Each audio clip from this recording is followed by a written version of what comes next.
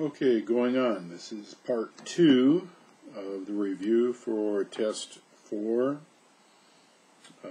Physiology, Bio 9 at Javelin. We're in chapter 13, Structures of the Heart, though I do want to go back and, from the previous one, make sure that you know what vitamin K does and what it inhibits or what it's needed for and why or how Coumadin would work as an anticoagulant. Okay, 13.3, Structures of the Heart. You need to know the structures of the heart. You need to know the atria, the ventricles. You need to know the conduction through the heart. You're going to need to know, the electricity comes through the SA node, goes through the atrium, hits the AV node, goes through the bundles of His, into the bundle branches, into the Purkinje fibers. You need to know that. You need to know the blood flow through the heart, from the pulmonary vein into the atrium, into the ventricles, out the aorta, into the atria, out through the pulmonary artery. You need to know those. You need to know what valves: tricuspid, bicuspid, semilunar. You need to know the electrical conductivity through the heart. You need to know what the heart sounds are, what a heart murmur is. You need to be able to match the heart sounds with what is going on in the heartbeat and with the EKG. You need to know what the cardiac cycle is, what diastole or systole is, what it represents on your blood pressure, how to measure a blood pressure. Pressure changes in the cardiac cycle. You need to have a rough idea of what the blood pressure is during the atrial contraction or atrial filling, ventricle contraction, and the difference in the blood pressure between the pulmonary artery and the aorta. You need to know what an EKG is. You need to be able to label the waves. You need to know what the waves correspond to in the heart beat, which depolarization they respond to. Conducting tissues of the heart, you need to know about the gap junctions, the AV node, the SA node, fibers of Purkinje, bundle of His, how an impulse is conducted, what calcium and calmodulin have to do in that type of conduction, what type of innervation slows the heart rate, what type of control speeds up the heart rate, thinking of the sympathetic versus the parasympathetic systems. You need to know about if the SA node or the AV node isn't working well, why does the heart continue to beat and what controls that. Correlate the heart sounds with the EKG. Blood vessels, you need to know the difference between the arteries and the veins. You need to know you're going to be asked questions on the layers of epithelium in the veins or arteries. You need to know about the pressure in the arteries versus the pressure in the veins, how the blood gets back to the heart in the veins, even though pressure may be different, and what type of pumps work with that. We certainly talked about that enough. Talked about the ability of hormones to vasodilate, part of the sympathetic system, or constrict, and why and what situations they might do that. The types of capillaries, the pressure on either side of the capillary, the arterial side or the venous side, and what happens with that pressure. Also, you're going to be looking at the reabsorption of fluid that between the arterial side and the venous side of the capillaries, and why and how that goes. Arthrosclerosis, you're going to look at what's laid down, where is it laid down, and why is it laid down.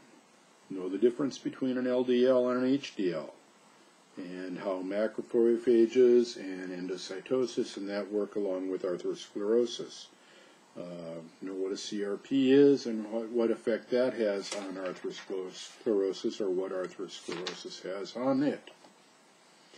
Ischemic heart disease, know about the oxygen transport to the heart. Know that what happens to the coronary vessels during systole versus diastole, and how is function maintained, how is oxygen level continued to maintain to the cardiac muscle.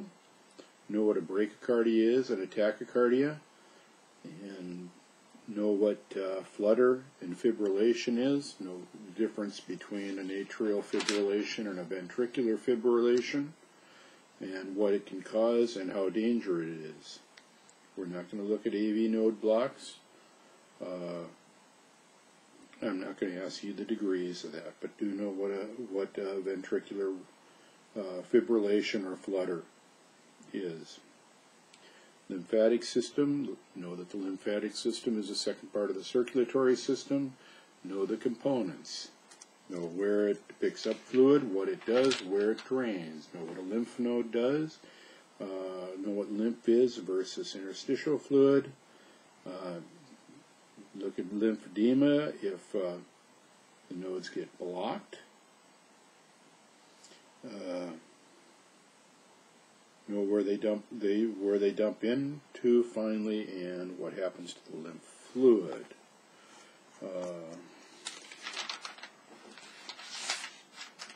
Know what happens if a parasite or something like that gets into the lymph system and blocks it.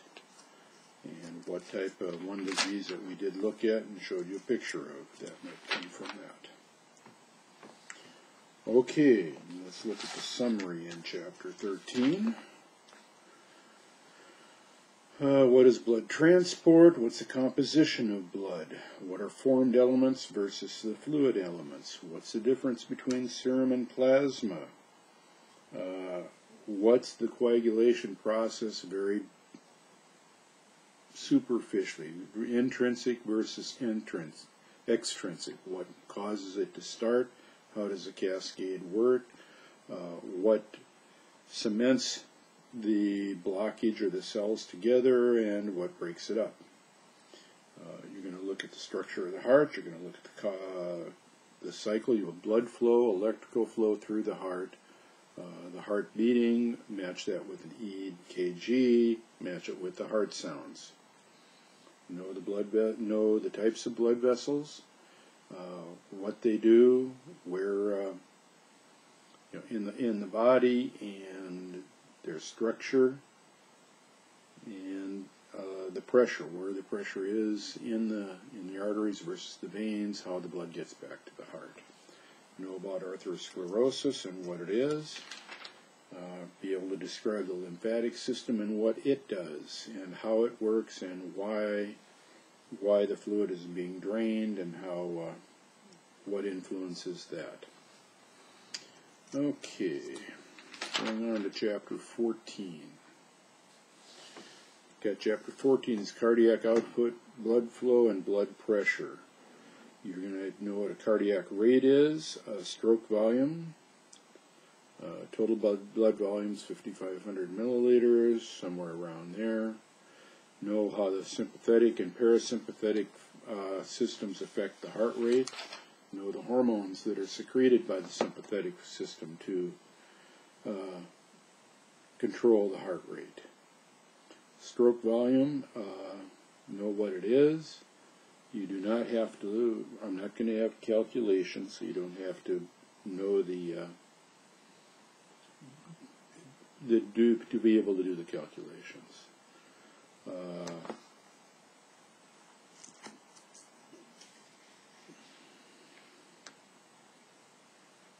Know about intrinsic control of contraction strength. We talked about that in the muscles.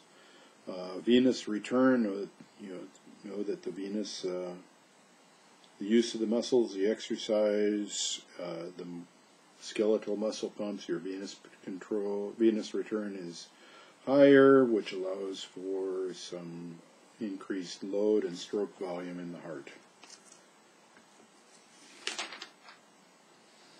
Blood volume,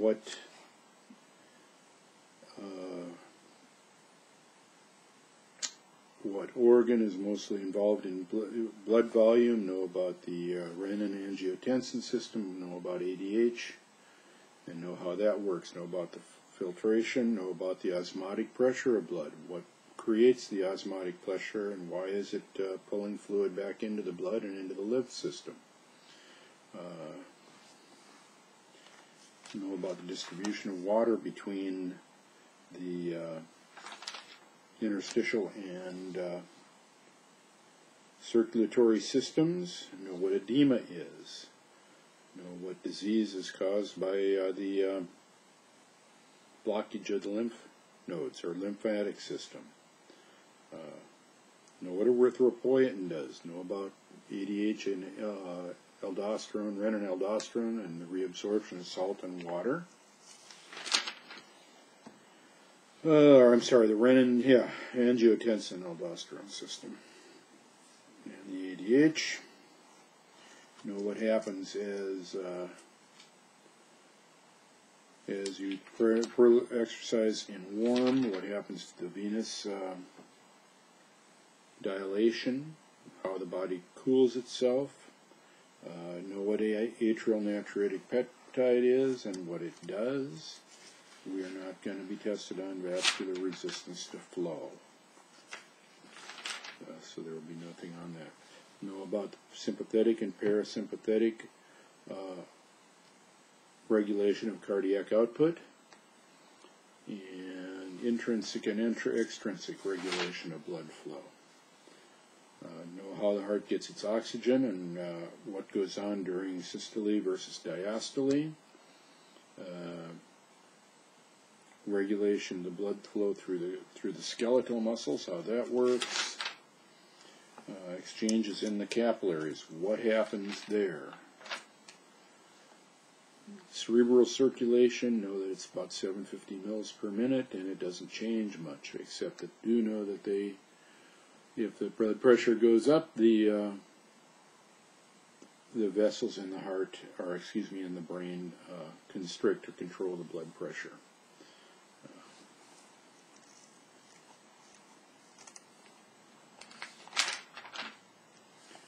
Know about blood pressure to the blood flow to the skin, what anastomosis is and what it does and why it does it. Know how to take a blood pressure, what the different sounds means. Know how the barrel reflexors and the stretch reflex control the blood pressure by controlling dilation, heart rate, reabsorption, things of that sort. About the atrial stretch, how to measure blood pressure, the cortical sounds, and we're not going to go into mean arterial pressure. Know what hypertension is, essential and secondary hypertension, how they may treat it, what circulatory shock is, septic shock, anaphylactic shock, neurogenic shock, and cardiogenic shock, and congestive heart failure. Know what it is, know what they can do about it. And that's the end of chapter 14. So you're looking at cardiac output. Know what pretty much what's in the summary will help essentially on the test.